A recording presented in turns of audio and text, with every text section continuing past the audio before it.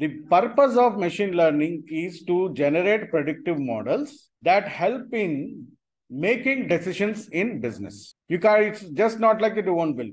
The model should have a purpose, goal, and it should give some what you call decision or some sort of advice to the executives or the managers to make. That is the purpose of all of this machine learning. So machine learning is where we have to train the machines. Now in AI, artificial intelligence, you might have heard about AI, right?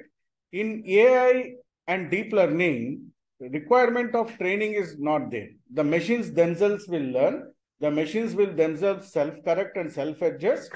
And accordingly, they will. In AI, the difference between ML and AI is in ML, manual training of the machine has to be done with historical data. In case of artificial intelligence and deep learning, you just give it data. It learns on its own. It learns the features on its own. It self-corrects, self-adjusts, and performs based on the data given. So the requirement of training is not there in AI and DL. AI and DL, they have the ability to self-learn. Whereas in ML, there is no self-learning. You have to manually train the machines and you have to perform the various steps of data pre-processing. Even in AI, data pre-processing is done by the algorithm itself. The AI algorithm, if you give the step, what it should do with missing values, it will include those things also in the learning process, and then it will correct the data, and then it will use the models to perform. So that is where the difference comes into picture. In ML, you have to train the machines. You have to train it on historical data. You have to do the data pre-processing. You have to constantly monitor it, and you have to correct it manually when it is not performing based on the required parameters. And within the machine learning, we have something called supervised learning. In supervised learning, we have the complete understanding of the data in terms of variables and also models or algorithms. In case of supervised learning, we have complete understanding of the data. How? Based on the business problem, right? You look at the life cycle, right? First, we need to understand the business problem. Then we understand the data. Then we pre-process the data. Then we do the EDA, right? That means in supervised learning, we will have complete understanding of the data. Once you have the complete understanding of the data, you know which models to use. You know which models will perform well. Accordingly, you will make that process, we call it as supervised learning. In unsupervised learning, no understanding of data, as data might not be in proper structure. Hardware failure during collection process lead to discrepancies. Understanding of unsupervised learning is where we don't have any understanding of the data. Now, it can happen because of two reasons. Either your data structure is not proper. That means there is some problem in your database itself, SQL database itself. Like I told you, sometimes the variable structures will be redefined by somebody else. Data was earlier in categorical, now it became numeric. So that sort of errors will creep up. When people with different database access work in different locations and they don't coordinate with each other, this problem will come. Second reason why you see unsupervised learning data is hardware failure. Sensor, when you're collecting data through sensors, when you're collecting data to web scrapers, some problem might occur and the sensor might malfunction, or your web scraping code is no longer relevant. The HTML structure of the page has changed. HTML structure changes, your scraper also needs to be changed. Then your data collection process will be either completely stopped or it will be getting you data which is completely out of structure with a lot of errors, and there we have a problem. We don't have any understanding of the data. Sometimes when you're collecting data through sensors malfunction, you will get the data from one junction of suppose you're trying to understand traffic patterns. One sensor failed in one junction, traffic junction. There are 8 junctions. The other 7 junctions will give you data. This junction will not give you the data. And this junction is the middle between these. This is the middle junction. Then what will happen? You cannot assess the flow, right? Let us say sensor 6 has failed between 1 to 8. And all these 8 sensors are required to understand the flow pattern. Now, if the middle sensor fails, what will happen? You have a block in the data, right? Then can you build a model to understand the traffic flow and pattern? Sometimes, very rarely, Google Maps fails when it can't read the local sensors. It is not a problem. Google uses the localized sensors and it collects the satellites interact with the webcams and what you call traffic cams, sensors. They collect the data indirectly through that. Of course, they officially collect the data from Hyderabad police. They pay them money and all. But if those sensors don't fail, Google Maps also will fail to give you. Otherwise, if they're working, Google Maps will give you at 95% accuracy the traffic pattern. The red color, if there is a traffic block, it will tell you, right? Now, if the sensor in a particular junctions are not working, Google can't help it, right? So there will be problems. Then they have to come and solve the problem. They have to use previous data. What Google immediately will do is yesterday's data it will take for that particular time frame, inserts into it, completes the data block, and make sure the algorithm performs naturally, and expect them to continue to work on the sensor and rectify the problem. So the unsupervised learning generally comes when you have this sort of data structure. Structural issues in data is what unsupervised learning is all about. Otherwise, most of the times we know the data, we understand the data. Either we have the subject matter expertise or domain expertise, we will have an understanding of the data. And if there are minor issues in data, we know how to deal with them.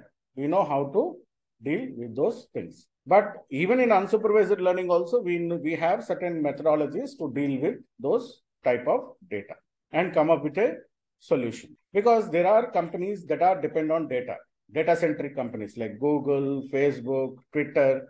Without data, somehow they have to manage. Even if the data is not working properly, they still have to manage. So they have to have that understanding of the data.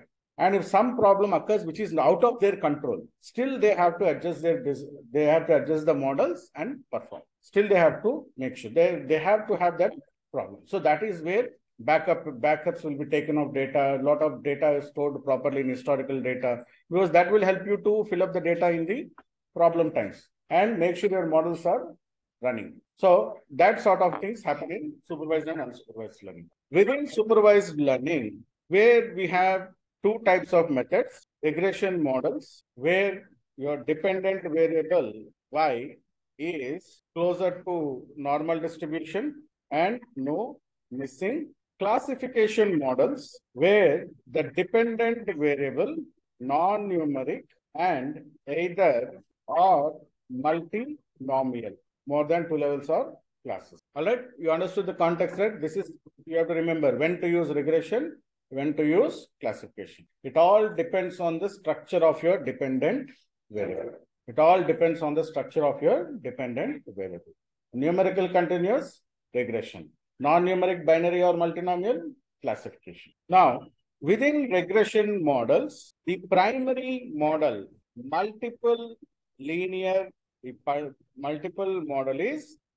primary model is multiple linear regression, also called as MLR, multiple linear regression. Multiple linear regression explains the linear relationship, dependent variable, numerical, closer to normal distribution, and multiple independent variables. So, multiple linear regression explains the linear relationship. What is the word linear means here? Linear means what? Linear means a straight line relationship.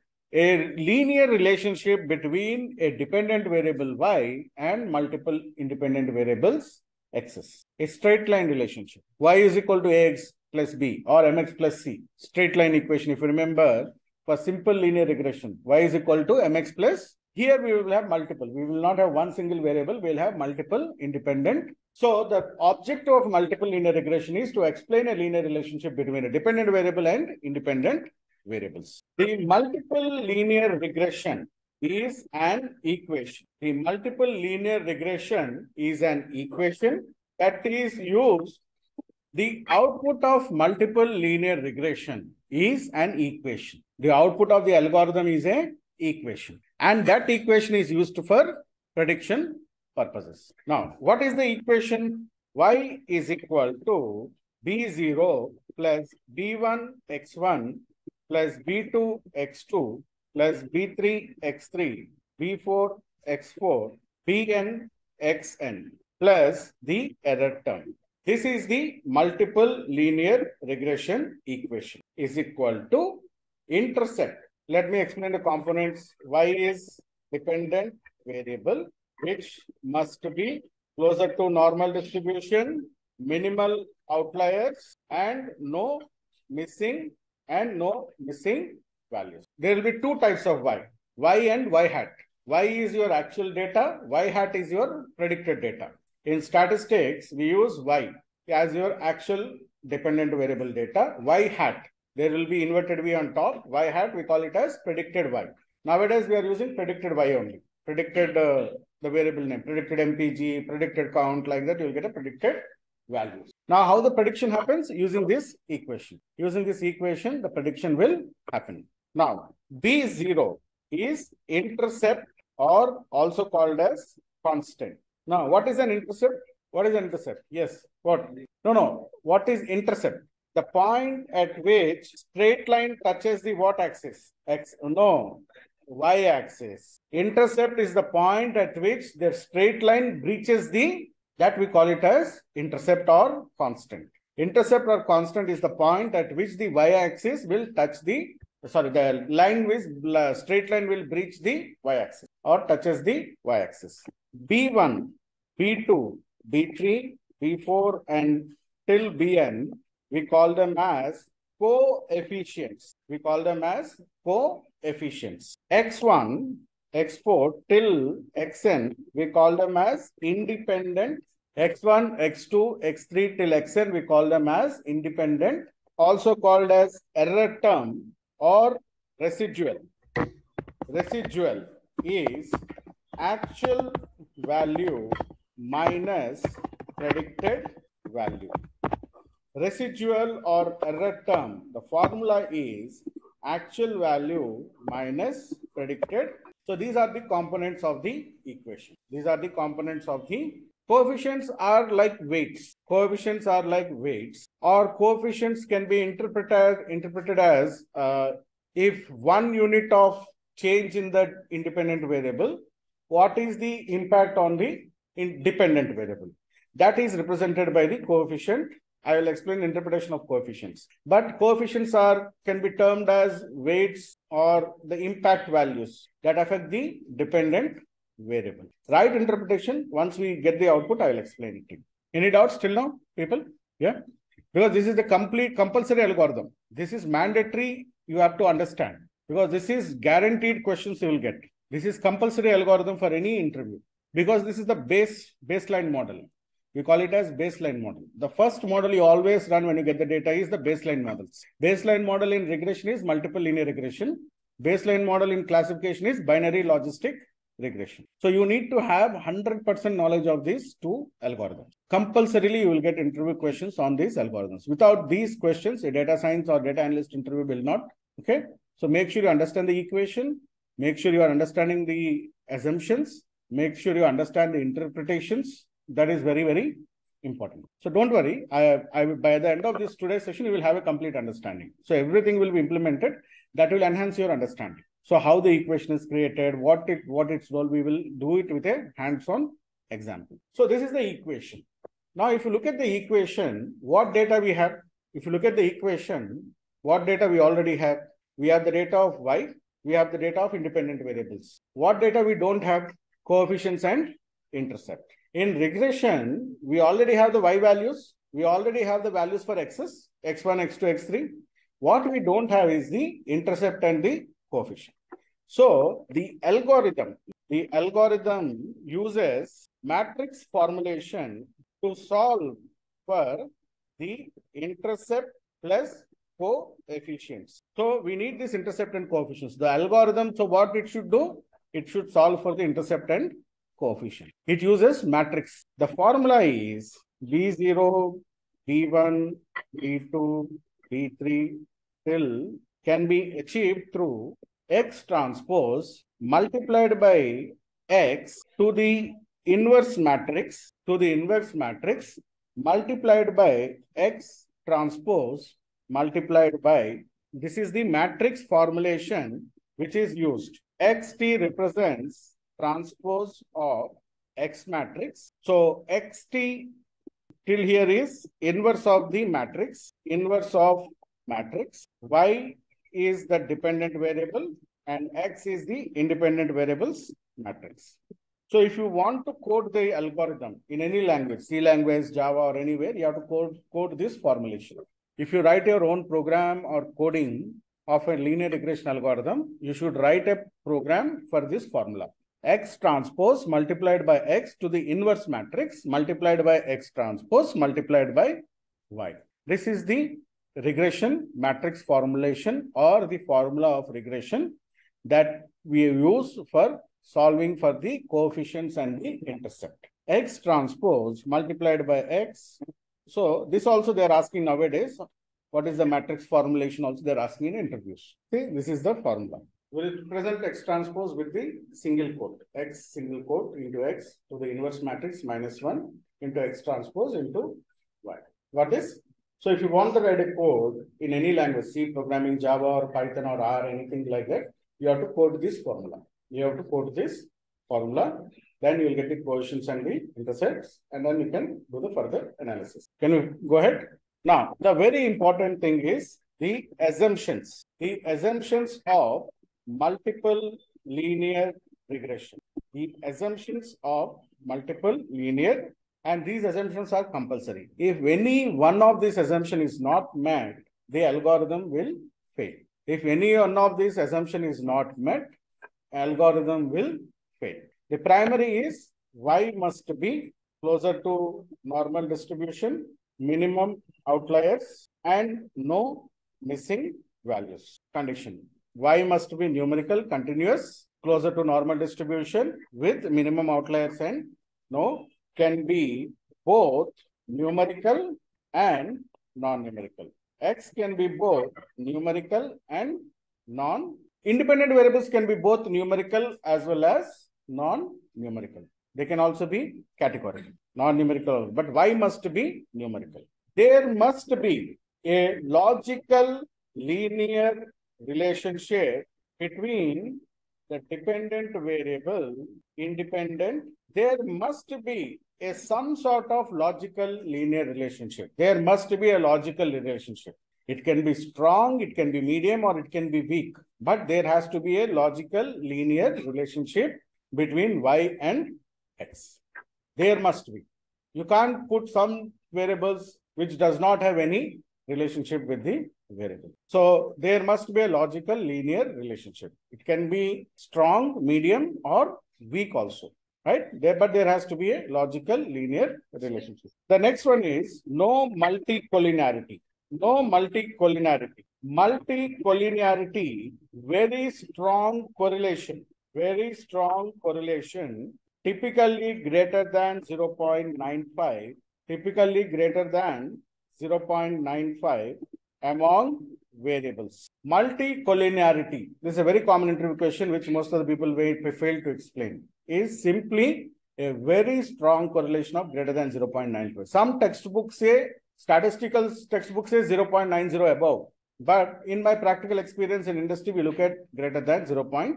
A very strong correlation between variables will lead to overfitting problem. Overfitting problem means you get a model which is too good to be true. Like I told you, there is no 100% in statistics and ML.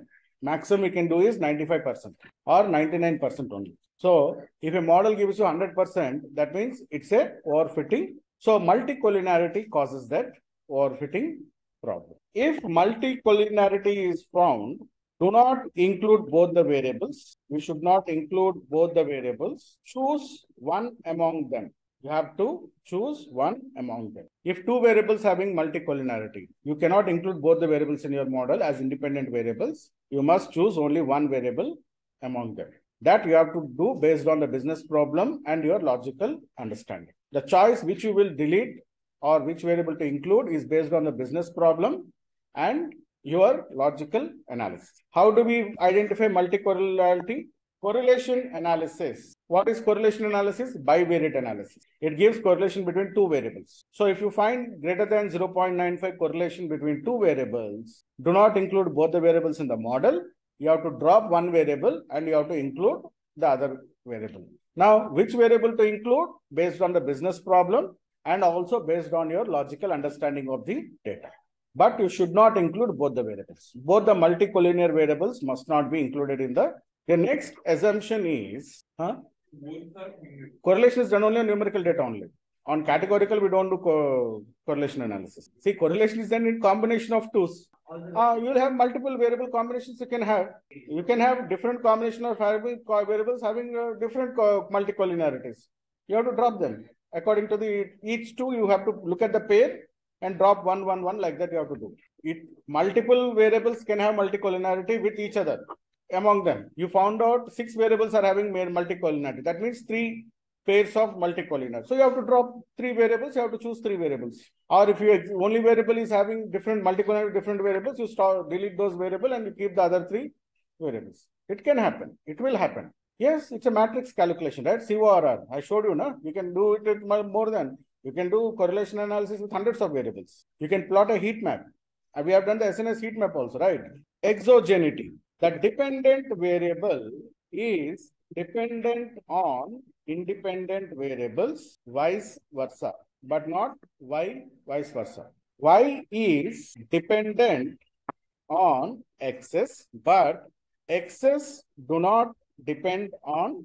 This is called principle of exogeneity. Dependent variable is dependent on independent variables, but independent variables do not depend on the dependent variable. This we call it as principle of exogeneity.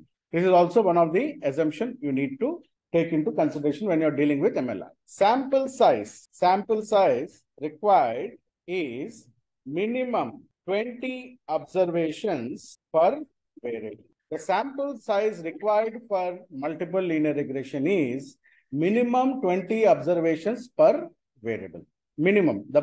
The greater, the better. But worst case scenario, minimum 20 observations per. Okay, I'm forgetting something. Linearity, homoscedasticity, normality, and independence of independent variables. Yeah.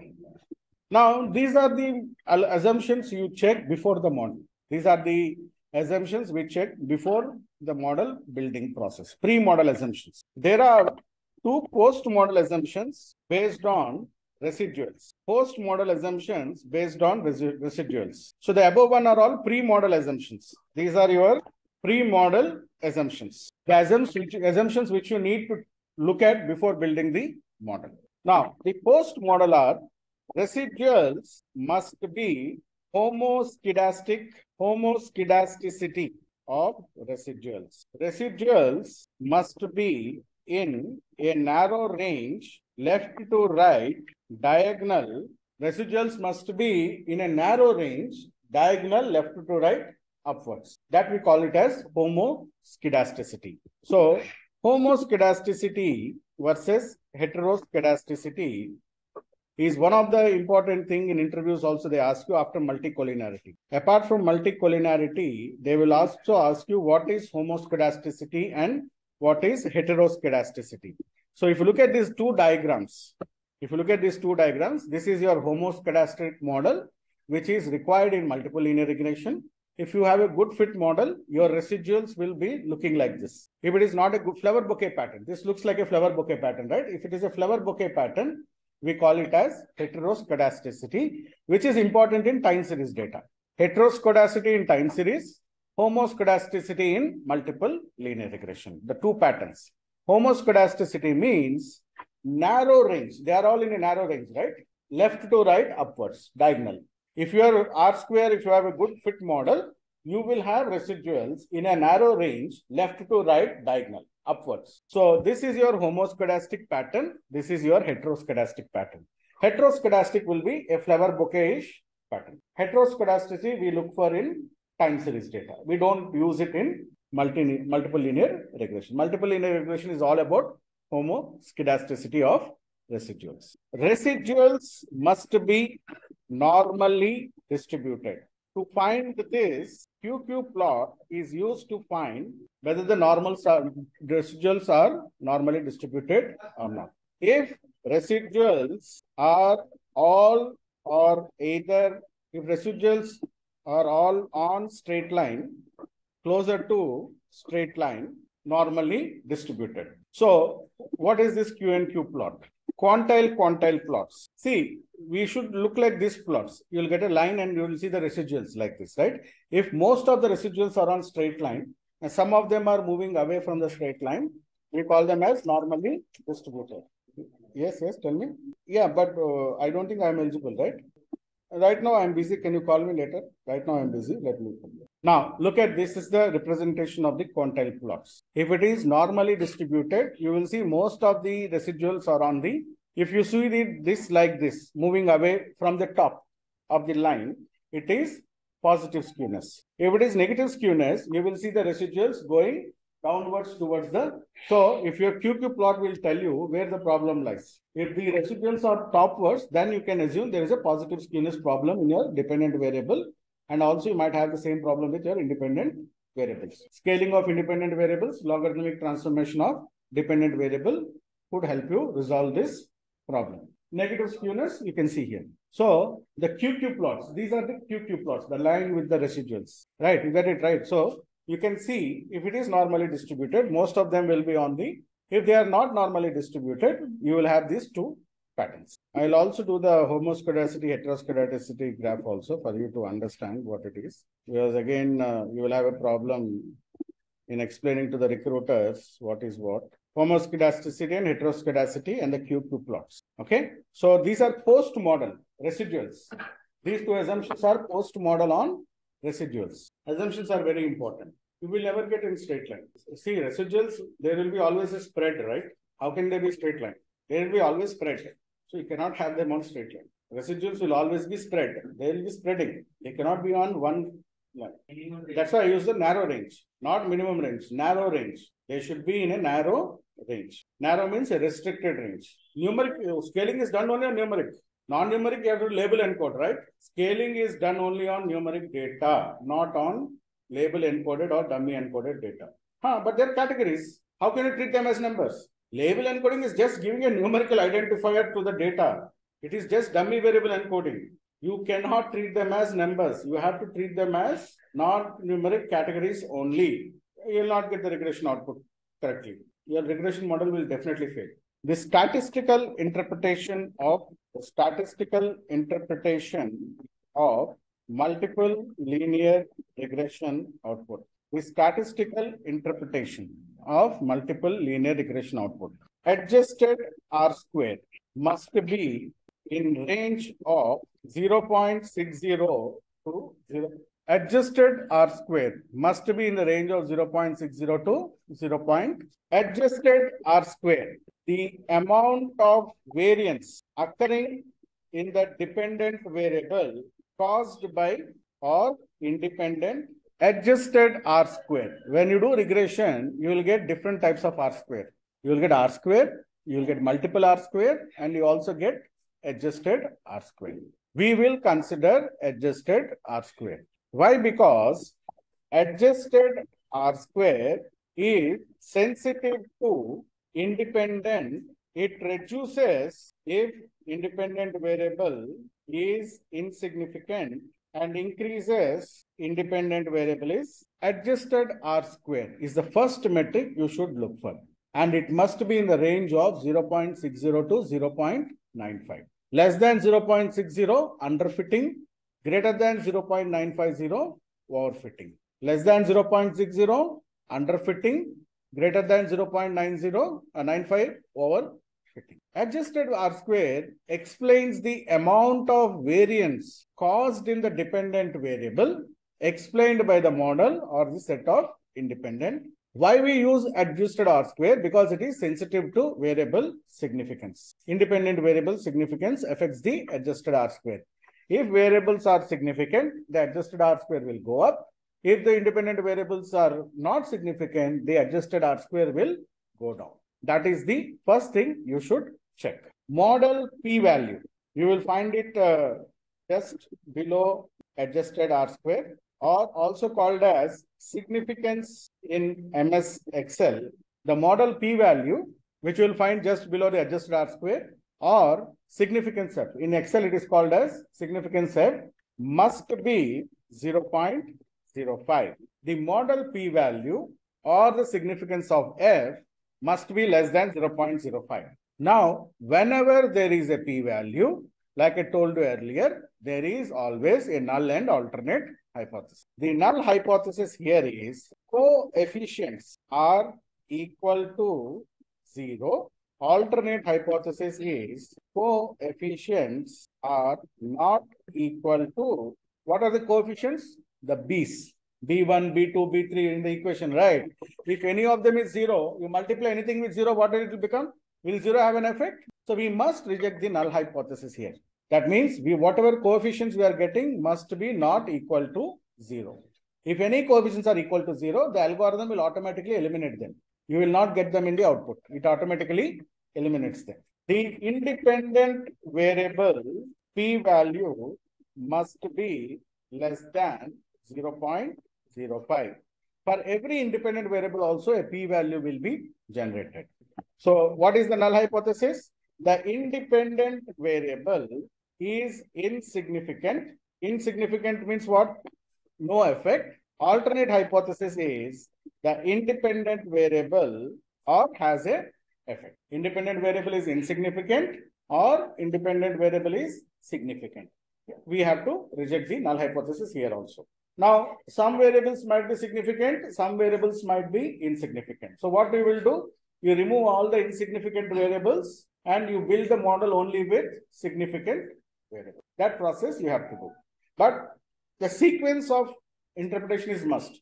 Only first condition is met, you go to the second condition. That means adjusted R square is in the range, go to the second condition. Adjusted R square in the range, model p-value is also less than 0.05, go to the third condition. But if first two conditions are not met, your model has failed. If the first two conditions are not met, your model has failed. You have to completely look at your data and rebuild your new model with new set of variables. So these are the statistical interpretations. Now, in Python, we only get R square. So in Python, we just get R square. And we only get intercept plus coefficient. That's all. No p-values in Python sklearn. We will just get in R square and we only get intercept and coefficient. Because Python interpretation is purely based on machine learning. The statistical software is different. R is statistical software, but Python is not a statistical software. Python is a machine learning software. So in machine learning, we don't look at p-values. So when you look at the regression output in Python, you will get R square, not even adjusted R square. You will get plain R square. And we will get intercept and coefficient for building the equation. And the diagnostics for all regression models, is root mean, also called as RMSE. There is no fixed range and it is a comparative metric and model that has the least RMSE. నేను పొద్దునే చెప్పాను మరి regular వస్తున్నాను మాట్లాడతాను నేను ఇంకా driver ఇంకా రాలేదు వస్తున్నాడు okay right root mean square error the formula is RMSE SQRT mean of residual square root of mean of residual. And what is residual? Actual value minus predicted square root of mean of residual square. This is the diagnostic for all regression models. Predicted minus actual or actual minus predicted whole square divided by n. Yeah, this is all you have to remember. RMSE you have to remember. RMSE you have to remember. You have to remember the equation of regression. That has to be remembered. Because you have to explain to the recruiters. Because without these things, you cannot work on any model. So RMSE is very important. The clarity must be there. That you will get in R. You have to use R. If the client wants p-values, you have to use a statistical software. It can be R, it can be SPSS, or it can be any statistical software which is available to you at that point of time. But you will not get p-values in Python. sklearn, machine learning. That is scipy.stats. That's a different module. sklearn is a different model. There is an exclusive library called sklearn. That is a core library of Python for machine learning. They are completely independent libraries. No connection between those two libraries. sklearn is the one with purely machine learning library in Python. Those residual charts we don't get in Python. We will get that in the only statistical models where like R, or when we are discussing R, that time we will get it. If you want to do that in Python, you can plot them using the CBON. SNS library is there where we can use that to plot that, but you won't get them as part of output. Remember, sklearn Python, which is the core library for machine learning, does not give you any p-values anywhere for any model whatsoever. The whole community says in machine learning and productions, because we can't stick to the p-values. If you stick to the p-values, you cannot build a proper model at all. So Python, very, very different output you'll get. In Python also, you'll get only R square, not even adjusted R square. It's pure R square. So if you look at the scikit-learn regression, ordinary least squares. Oh, I forgot ordinary least square. I'll just explain what is the ordinary least square. Attributes, coefficients. So what we get as an output, predict, score. See, fit will refer R square. Fit will give you only, not even the adjusted R square, pure R square. So one other thing you need to understand is multiple linear regression is also called as ordinary least square,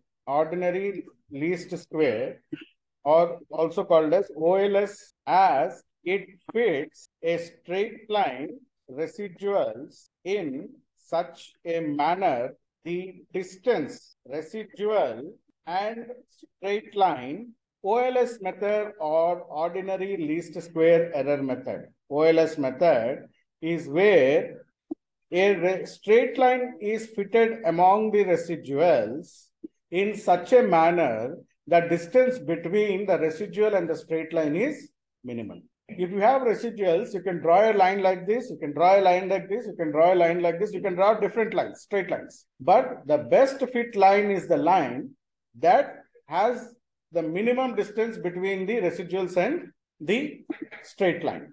So ordinary least square method. See, this is the ordinary least square method. Minimize the sigma y minus y hat whole square. So the other name of MLR is OLS, ordinary least square regression. Minimize the error, or you need to have a best fit model that has the lowest error. Simplistic terms. I want a model that has the least error. You cannot make error 0. That also you have to remember. Errors cannot be made 0. We can only minimize them to an acceptable level. That is the RMS only. Y minus y hat whole square, mean and square root. The algorithm will fit the line. Based on it will do in the backend multiple iterations and identifies the best fit line and gives you the best fit coefficient. That is the methodology used by regression to get the line. See, what is regression? A line has to be fitted. How it fits? Based on the error, minimal error. It will draw multiple lines, calculates the error, and gives you the best line that has the least error. And also calculates the coefficients for that best line. This is all the backend process. Where there is another method called maximum likelihood method. We use it in generalized linear modeling.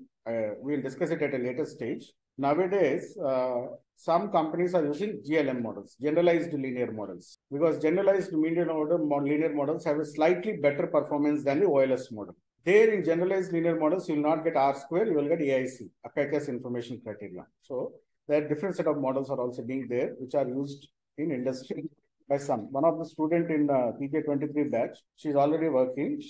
Her organization are using GLM models, not the basic multiple linear regression model. So it depends on industry to industry. She's working with a bank client where I think it is a risk model. So they are using GLM model. So GLM uses maximum likelihood estimate. There is another method called MLE. Like OLS, we have an MLE method. So that method is used. This is an advanced method. Maximum likelihood estimate method is an advanced method. Statisticians, researchers in mostly American and European universities. And regression, these are very old methods. They are not new methods. No? Regression has been there for more than 100 years. So it's not something new. So this slide should be, there is a slide. General linear models, estimation algorithms, homunculus. Goal of the thesis, mixed, life-reg in words. The general linear model. The general linear model is a statistical linear model that can be written. Y is a matrix with series of multivariates, only one column into the difference of the of say.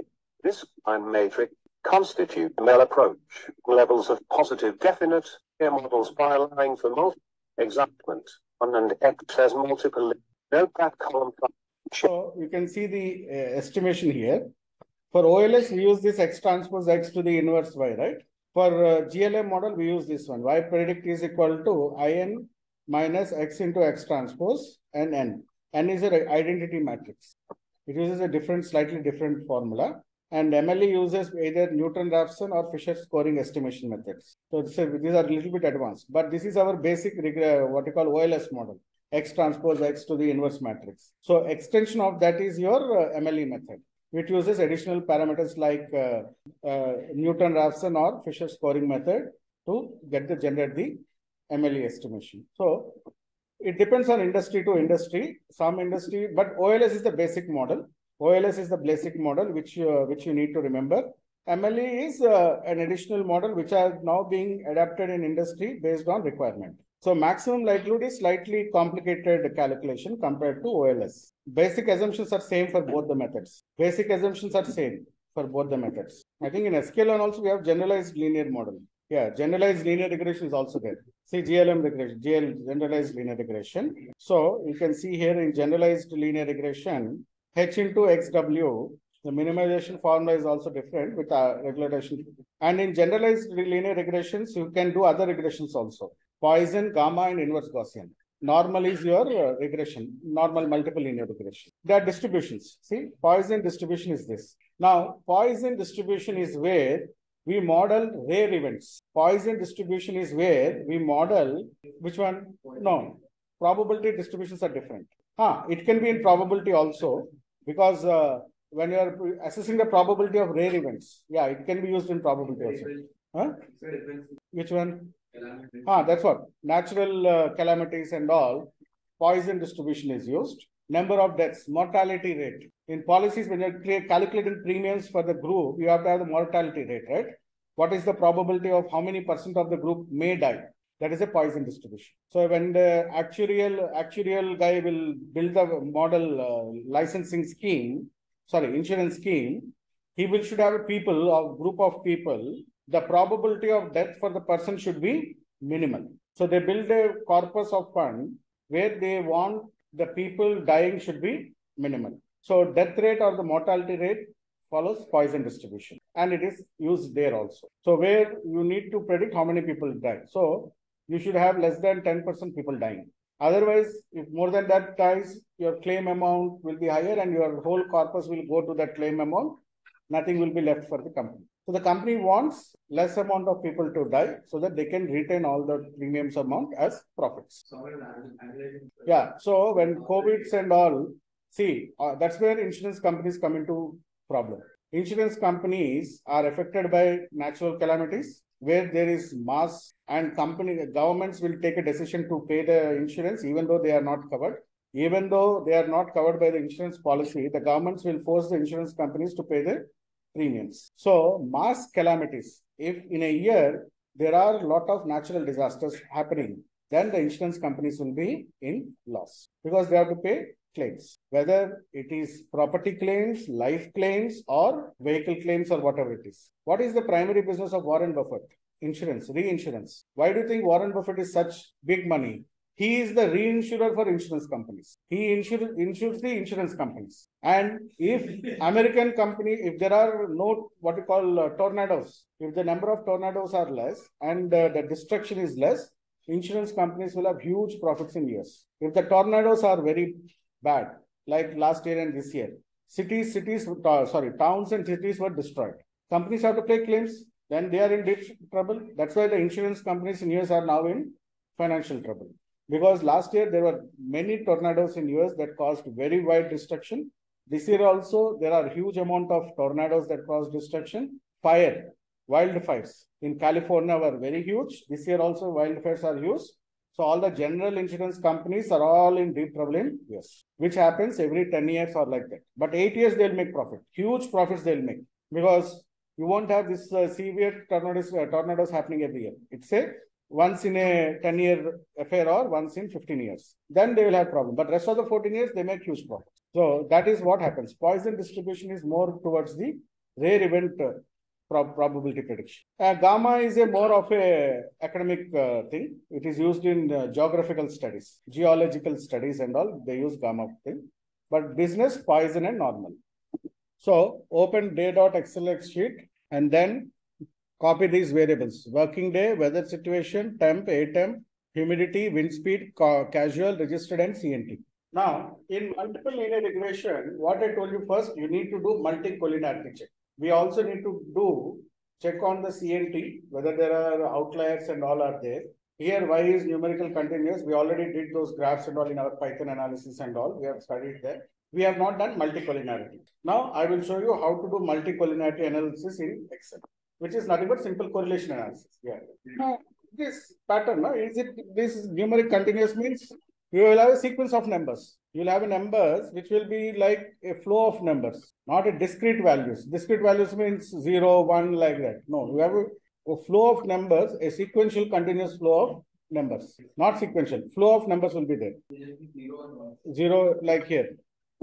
You need to doubt this data, whether it might not be numerically and continuous. How will you know?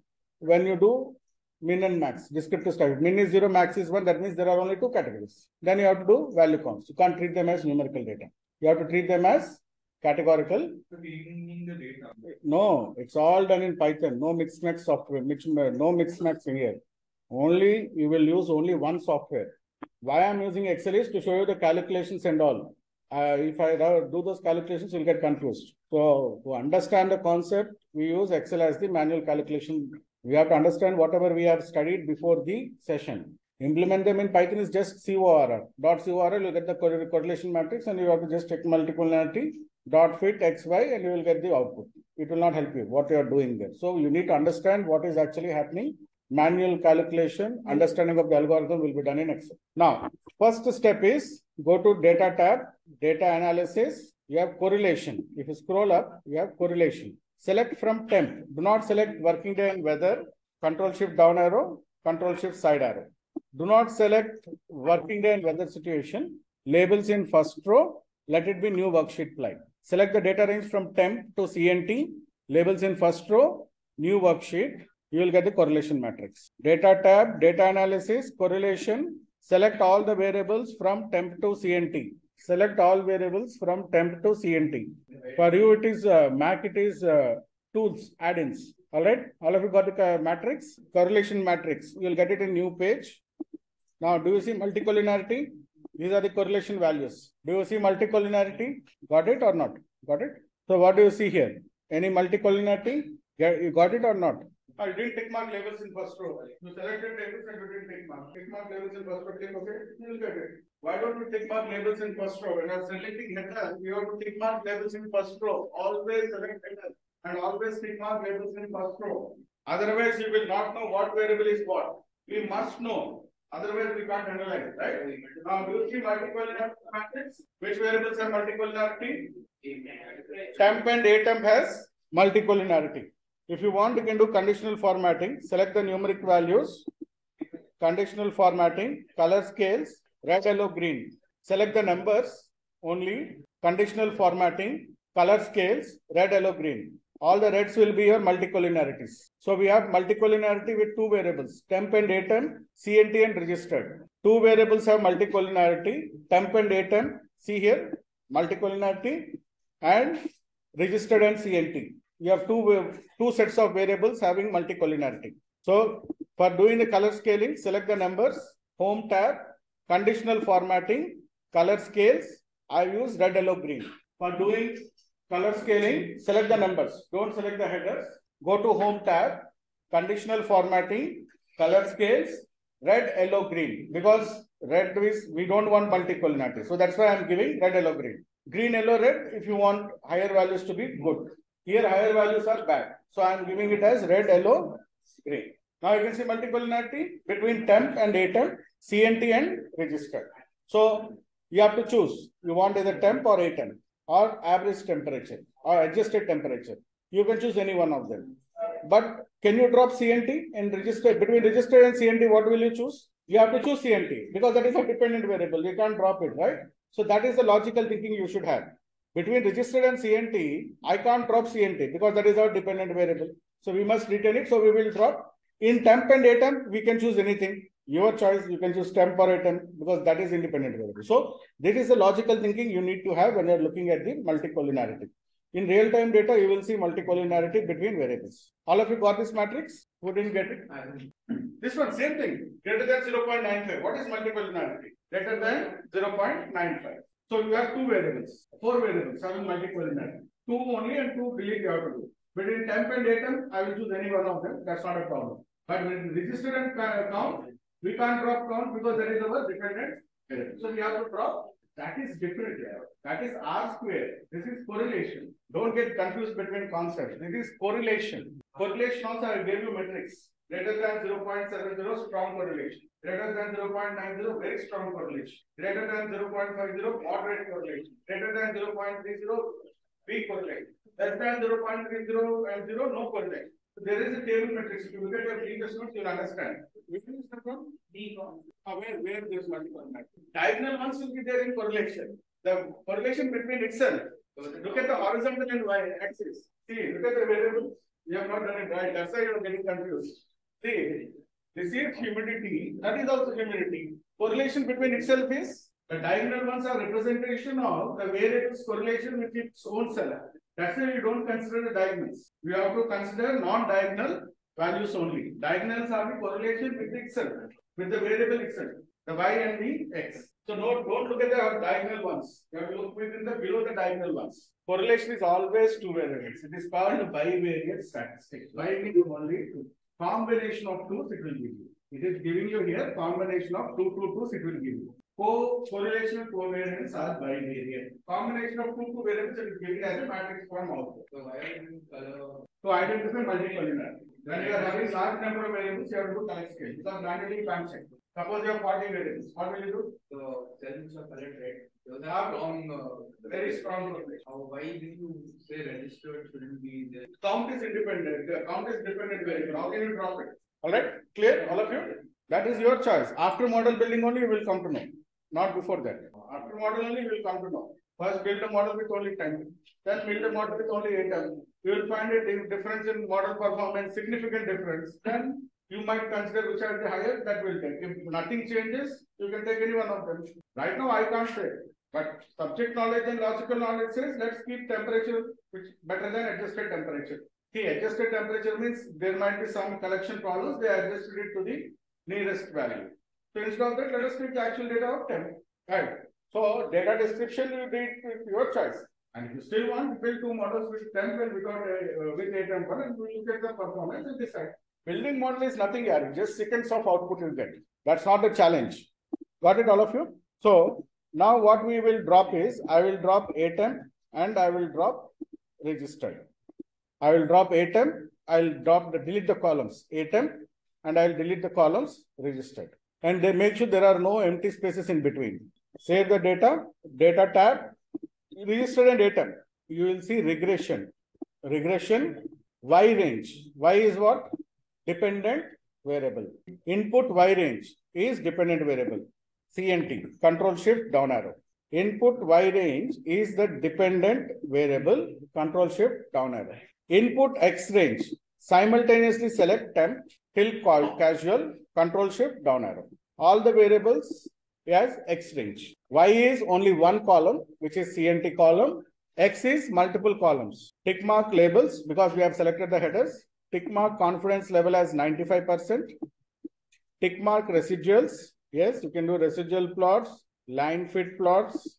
You want constant zero means without intercept model, but we want model with intercept. No?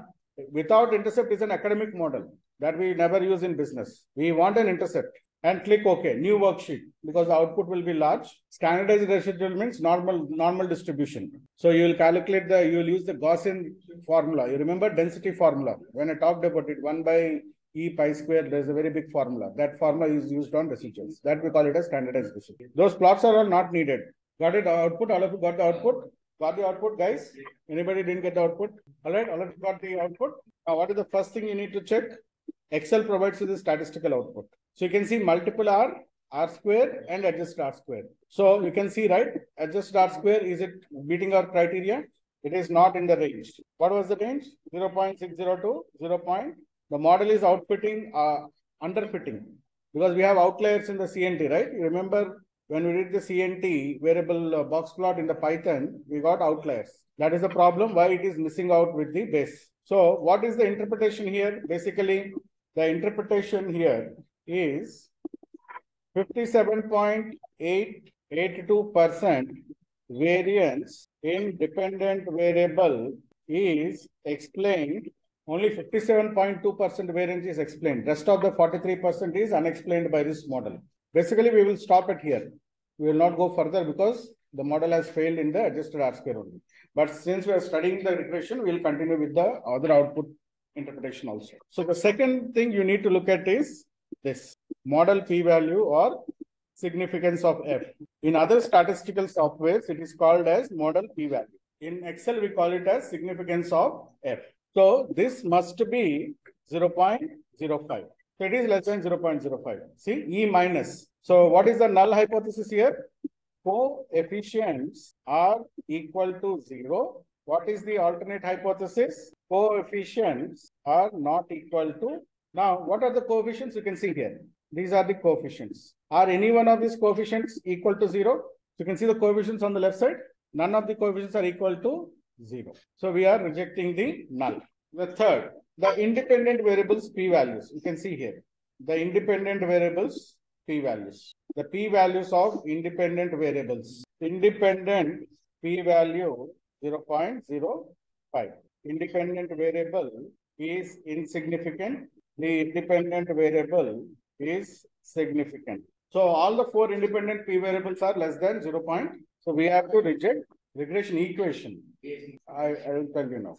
Now, once you've done the regression, you will get the output, which is nothing but an equation.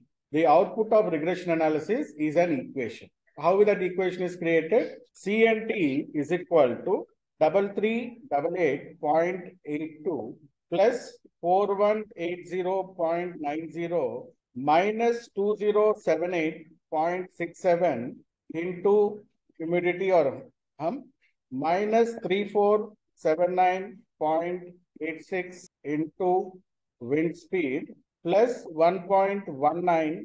This is the regression equation which is created. This is the whole purpose of the. We need to identify the intercept plus coefficients. Using that intercept plus coefficients, we create a regression equation. This is the regression equation which is created by the model based on the intercept and coefficients. This is the predictive equation. Predicted CNT. This is called predicted CNT. Predicted CNT is equal to intercept plus coefficient of temp minus coefficient of humidity plus minus coefficient of wind speed plus coefficient of casual.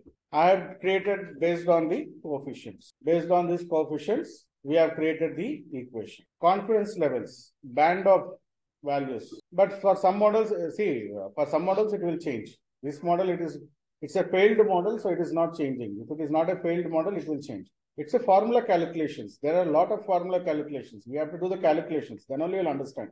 I have not got into the formula set. There are multiple formulas. Close to 28 formulas are involved in calculating regressions. So this is the predictive equation which is created based on the model. So I'll go to the data sheet. I will copy the first set of observations, including the header. I will paste them here. So these are the first row of observations. This is the first row of observations. Based on these observations, predicted CNT will be calculated using this equation. Using this equation and the actual values. Equation means coefficients. So how it will calculate is equal to coefficient of temp multiplied by the actual value of temp plus coefficient of humidity multiplied by actual value of humidity plus coefficient of wind speed multiplied by actual value of wind speed plus coefficient of casual multiplied by the actual value of casual. Coefficients and the actual values. 29494603 is the predicted value. And you can see here, you also got a predicted CNT here.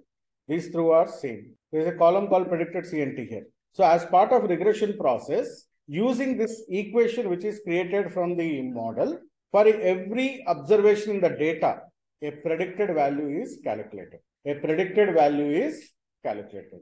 How the predicted value is calculated? Using the actual values and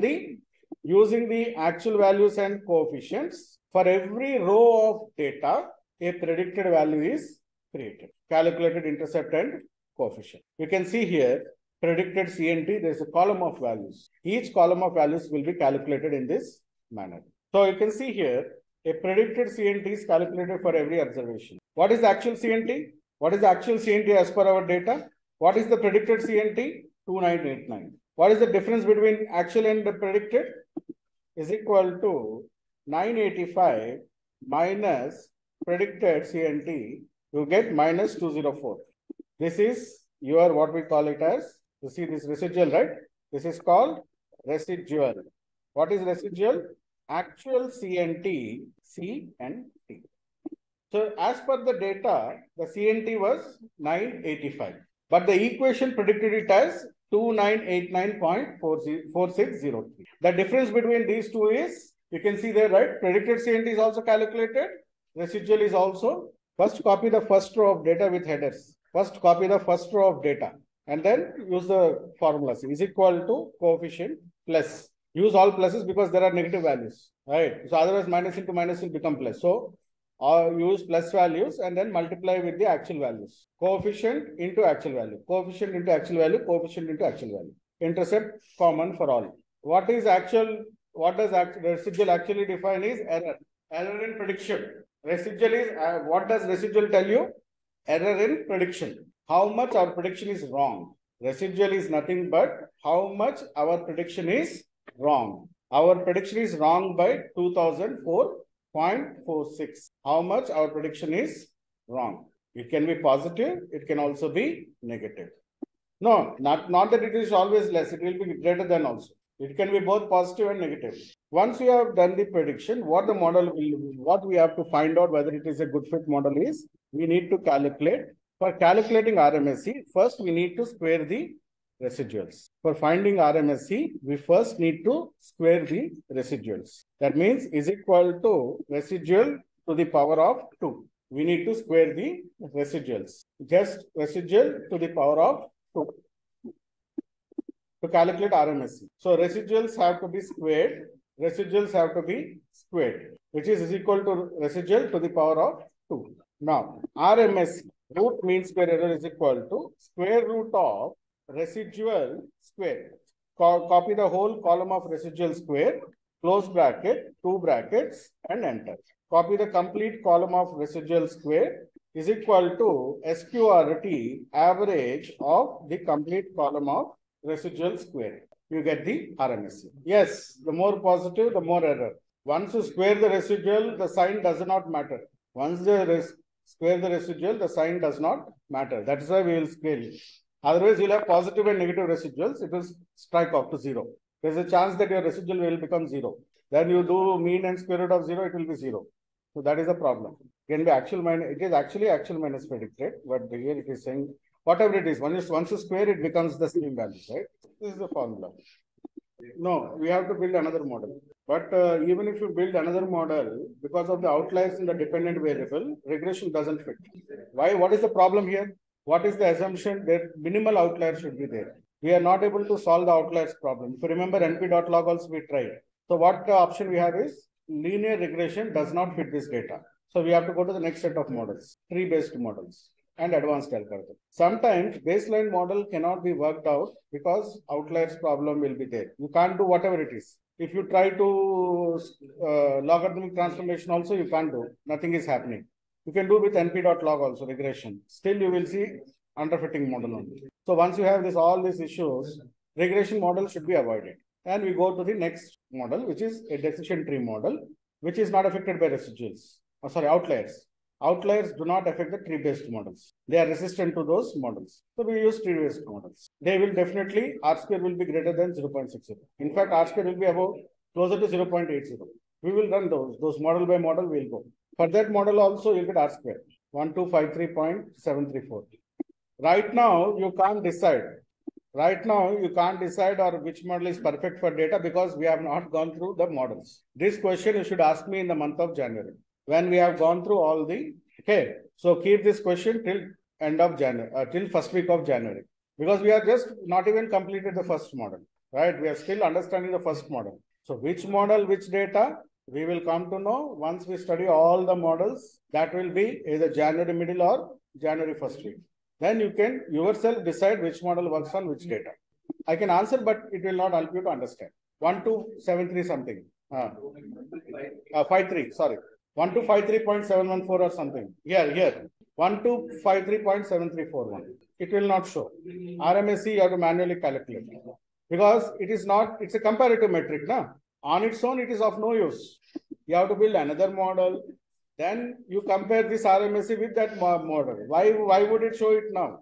Because there is no point in showing it. Independently, it does not have any value. So you have to build another model with another set of variables. Then you compare the RMSE. On its own, it does not give you any value addition. What is 1253 means? No, nothing to be done. You build another model, calculate RMSE for that model, then you compare that RMSE and this RMSE. Then you will get a understanding. Independently, RMSE is of no use. It's a comparative metric. That's what I'm telling you. Or build a decision tree model. Compare the decision tree RMSE with regression RMSE. Then you will know.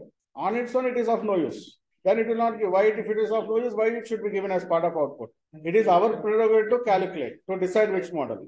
Algorithm will not decide it for you. Within regression, decision tree is one model. Regression has lot of models. Decision tree, random forest, gradient boostings, neural networks, KNN, support vector, neural, lasso, ridge. So there are a lot of regression models available. Not only this is a baseline model or the primary model we always look to build. All right, all of you got this? If you go to your Python notebook, now why the model failed is, CNT does not have outliers.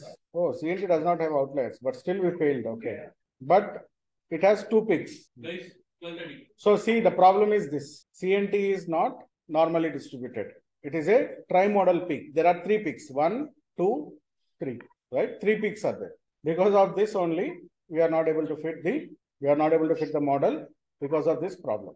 Because it is not closer to normal distribution. That's why our model has, you should not have, see, it has to be a normalized curve. Yeah. Bell curve. As much as possible closer to bell curve.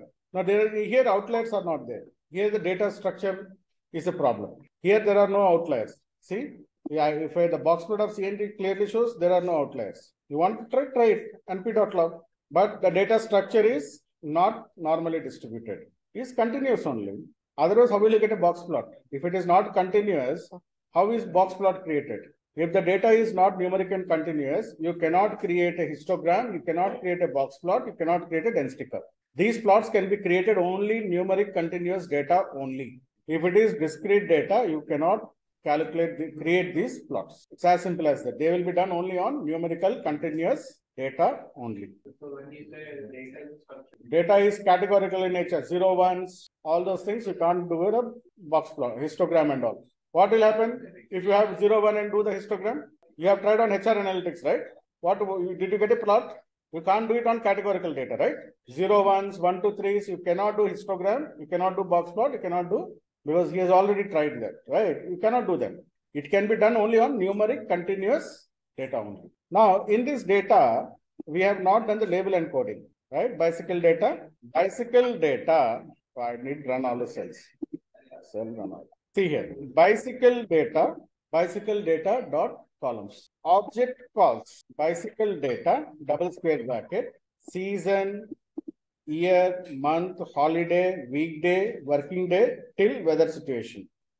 They are all object columns. Numeric calls is equal to bicycle data, double square bracket, temp to CNT. Temp to CNT, they are all your numeric calls. The first two column instant is serial number. Date day we are deleting because we have already extracted season, year, month, holiday.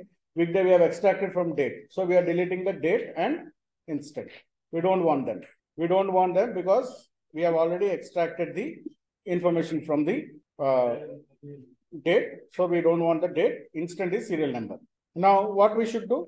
We have how many observations? 700 odd, right? 732, 31.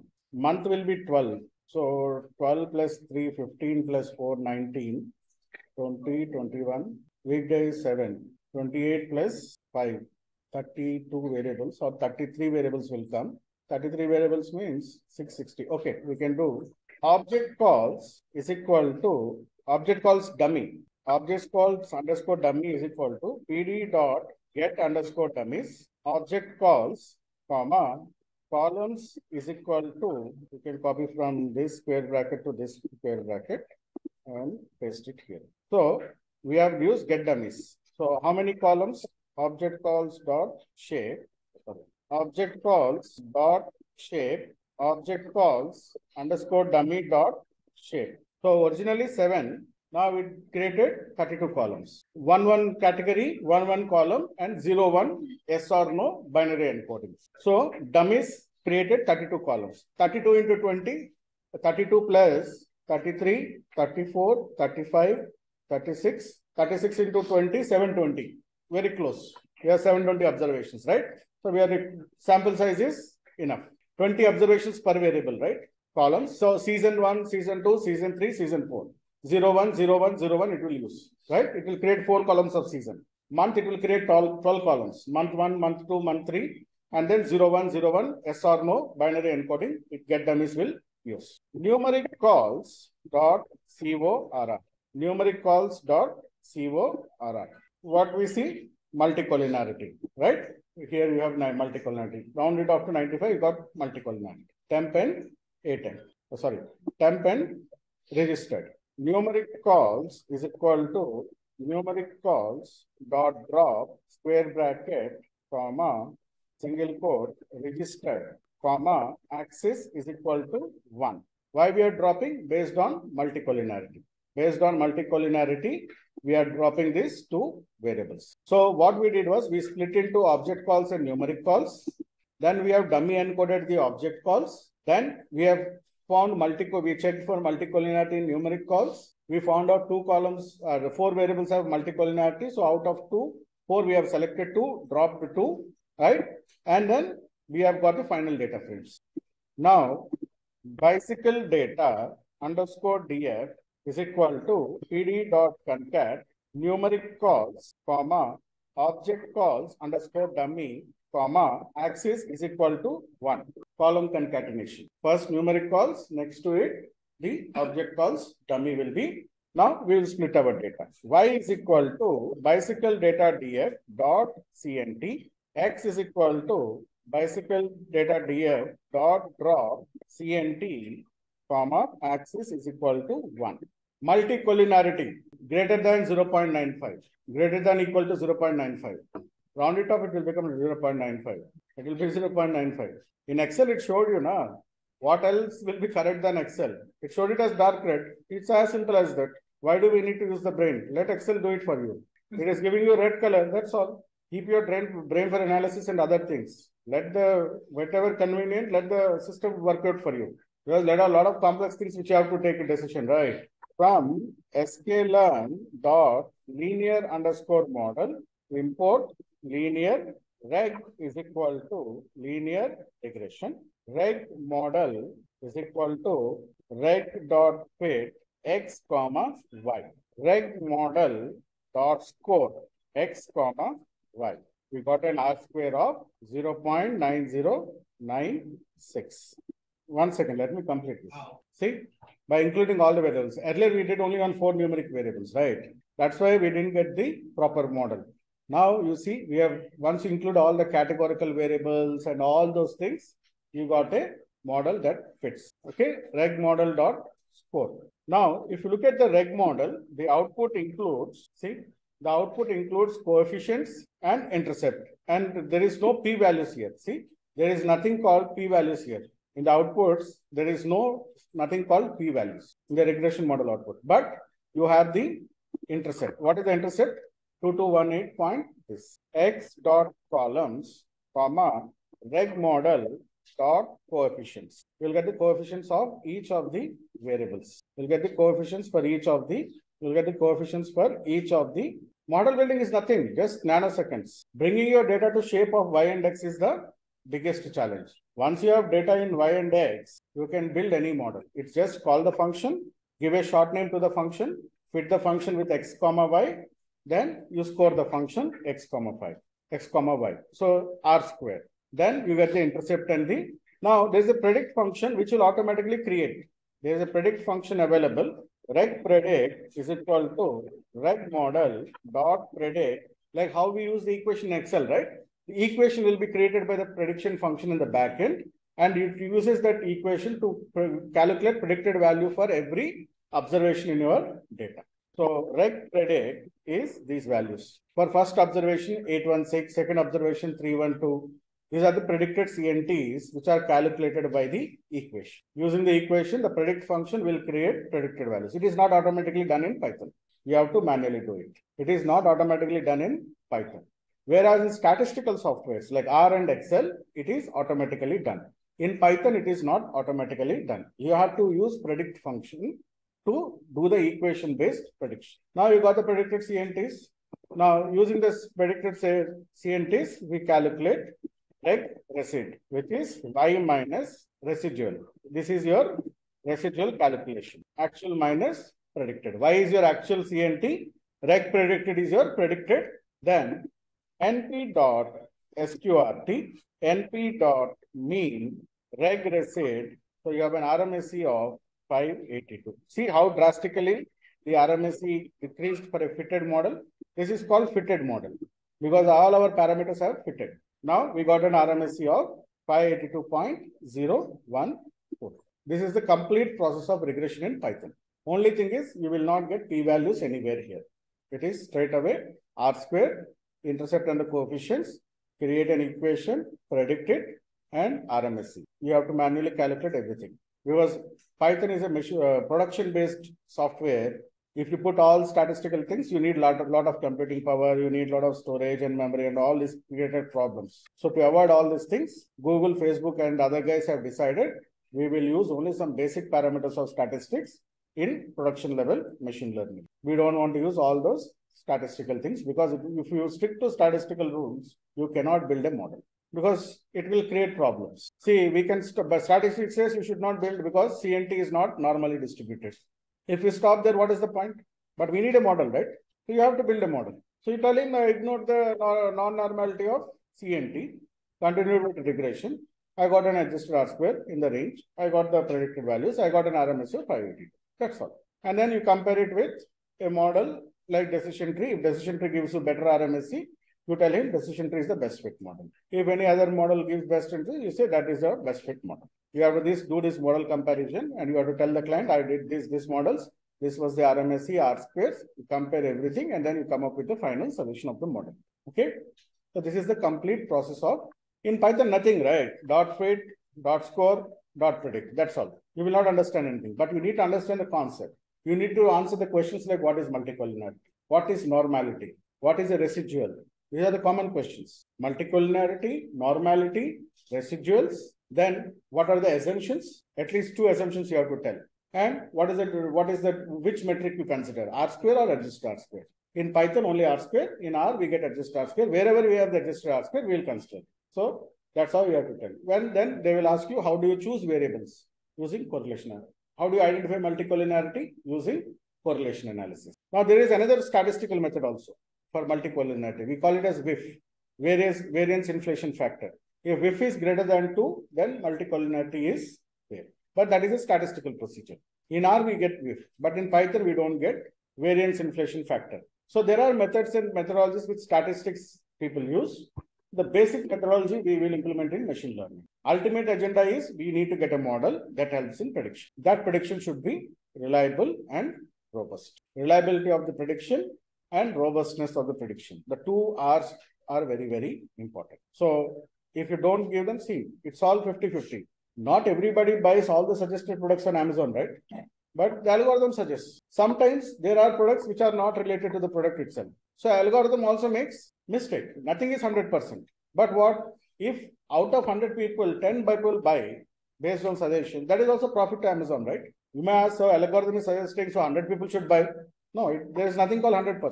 Even if 10-20% people buy the suggested products on Amazon, which is based on an algorithm, company will make money, right? So there is nothing called 100% in statistics. That you always keep in mind. Will everybody watch whatever is suggested by Netflix? No, right? We just choose some one or two, or you will ignore. Oh, okay, forget it. I don't want to look at it, the suggestions. That's all. That is how you have to make decisions. That is how the algorithms work.